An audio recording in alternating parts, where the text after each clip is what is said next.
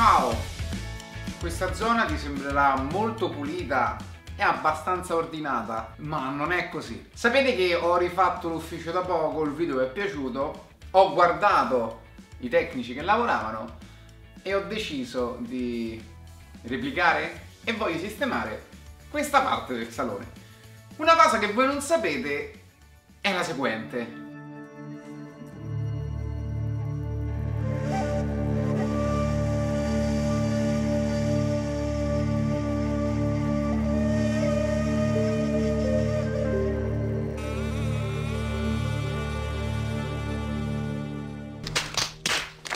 Quindi in questo momento io dovrò togliere tutta questa roba da qui dentro e rifare il cable management.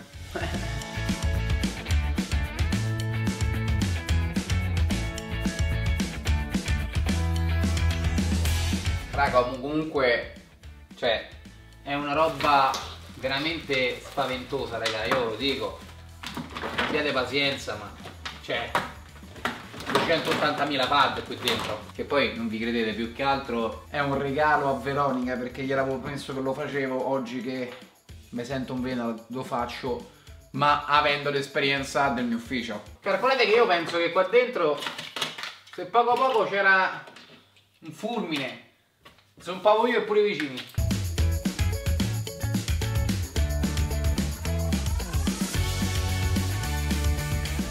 Allora, diciamo che le cose non essenziali le ho tolte. Adesso dovrei staccare mano a mano queste cose per poi ricollegarle in maniera decente.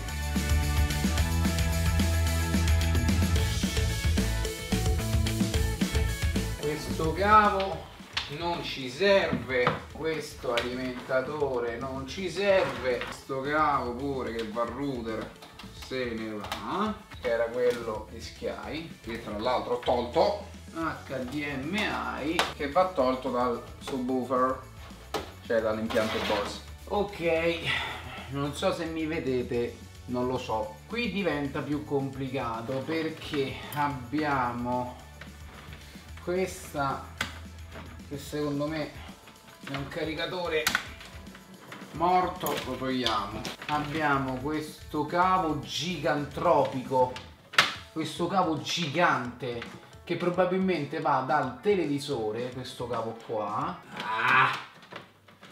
A few moments later. Poi questo sicuramente è un cavo che va via.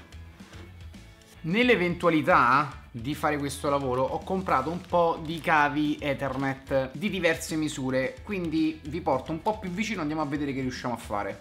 Allora, praticamente noi con questi cavi dobbiamo sostituire per l'appunto i cavi vecchi. Ad esempio questo cavo giallo, che tra l'altro ci sta male, mi va a sostituire questo cavo qua, che con una serie di giri incredibili era questo sotto. Raga, veramente una roba indecorosa. Dovrebbe essere giusta la dimensione, anche se lo facciamo più tardi, perché questo qua io volevo proprio cambiare a posto. E direi via anche il router, perché ho timore che il router mi dia problemi di interferenze. L'Xbox questa è inutile che la tengo qua, anche perché è finta, non è attaccato niente. La PlayStation la sposterei a destra e il Bose a sinistra a sto punto, così evito tutti sti cavi incredibili. Il problema è che ho dei cavi lunghissimi e non gli posso fare niente a questi cavi qua, raga. Non gli posso fare niente. In questo momento io con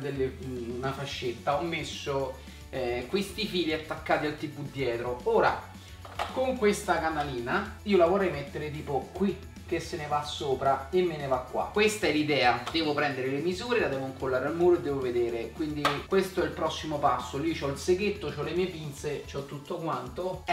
È mezzogiorno e 25, ero partito alle 10:30. Il risultato, sono abbastanza contento, potrebbe andare meglio. Adesso provo a fare il cable management qua sotto e vediamo. Ragazzi e ragazze, non ce la faccio più, la videocamera è anche storta, è l'1:10, ne la faccio più, devo sistemare il salone, ma quello lo faccio più tardi. vi faccio vedere quello che ho combinato. Calcolate che mi piace, lo lascerei solo per l'impegno. Qui ho fatto un po' di cable management, ma niente di che ragazzi, qui i cavi sono tantissimi, però vedete è molto più sistemato di prima. Ovviamente raga, non dico che è fatto da Dio, la parte che mi piace di più è questa. Qui ho messo la canalina, quei cavi che vanno dietro, questa Nintendo, la PlayStation, il Bose, qui un'altra canalina e il router. Vi dico la verità, mi si è staccato un pezzetto d'antonaco, i mortacci mia. Dietro al televisore ho fatto una roba del genere. Vedi? Qua dietro mi è venuto proprio pulito, clean clean clean.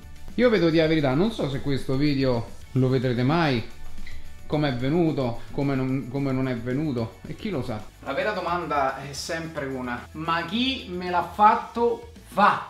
Signori, se il video vi è piaciuto pollice in su, commentate, condividete, se non siete iscritti iscrivetevi, al prossimo appuntamento, Basta 89. Pensate, magari sto abbassato, ma in realtà se sto così mi si vede, però non lo posso sapere, quindi nel dubbio guardate gli altri due video. Ciao raga, non so che video è, guarda, non lo so.